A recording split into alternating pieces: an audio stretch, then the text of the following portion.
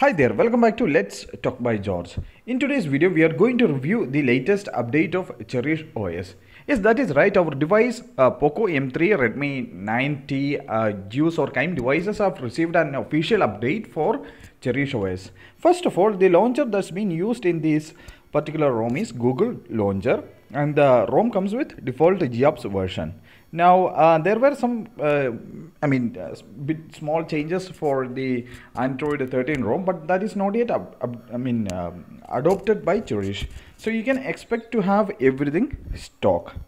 Now coming to the app drawer section, you can see even though the ROM is default GApps version, still the ROM is not bloated with quite a lot of GApps. You will get two camera options. One is Graphene OS and the second one is standard AOSP camera, I believe. Yeah. So moving on to the settings. The settings page can be modified as per your wish. So there are two choices for the couple of choices for the settings page that is available in the Cherish modification settings. So let us go to the about phone section and try to see about device.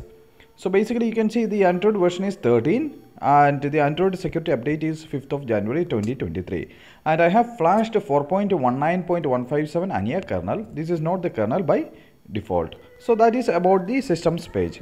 Let us come back to the settings page again and go to the Cherish settings where the customizations are. Now most of the customizations are same like the 8, 12 and all. So basically you can expect to have the same kind of customization in Android 13, this particular ROM too.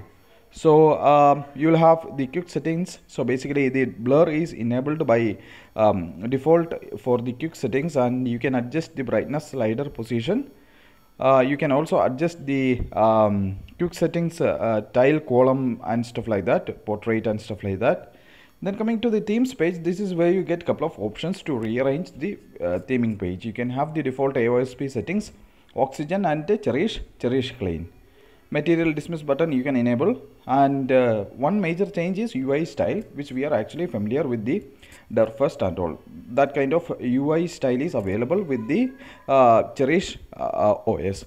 And you can also select to have custom clock screen font for the particular ROM.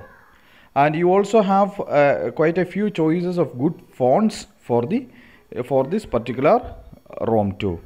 Then these are the major changes that is actually in the ROM. Apart from that, everything is same and similar to the previous versions of Cherish OS, like the Android 12, 12.1 and Android 13. Overall, I find the ROM to be more smooth. It is actually good stable, and many thanks to the maintainer of the ROM for compiling the same ROM for our beloved devices. Once again, I would like to thank you for watching my ROM review, and please make sure to subscribe to my YouTube channel. Thank you.